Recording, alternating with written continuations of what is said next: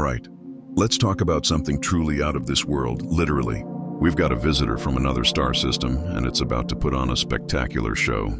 This isn't science fiction, this is happening right now.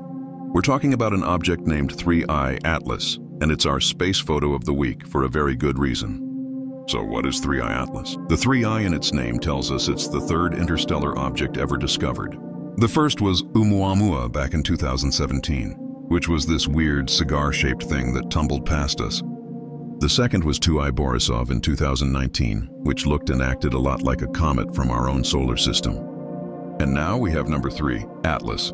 Unlike its predecessors, 3I Atlas was caught super early. It was discovered by the Atlas survey in Hawaii way back in 2017, but here's the crazy part. At the time, astronomers thought it was just another one of our own asteroids. It was faint, distant, and didn't seem particularly special.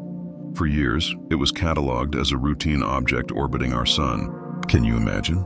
An alien visitor hiding in plain sight, masquerading as one of our own. The big reveal happened recently.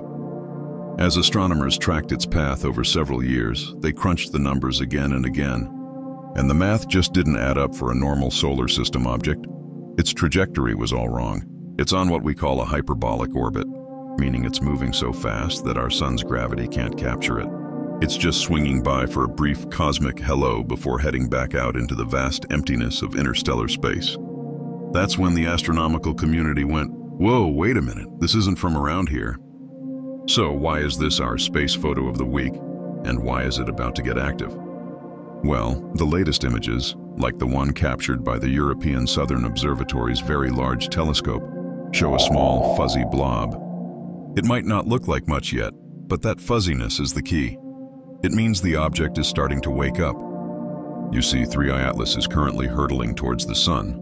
It's just crossed the orbit of Mars and is heading for its closest approach, called perihelion, in September 2025. As it gets closer, the sun's heat is starting to bake its surface. This object has likely spent millions, maybe billions of years in the freezing darkness between stars.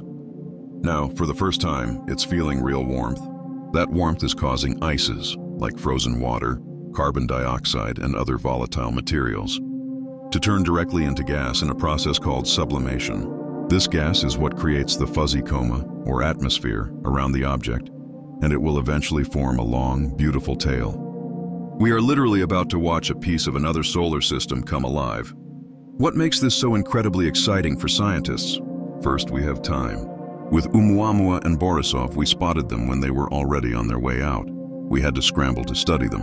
With 3I Atlas, we have over a year to prepare.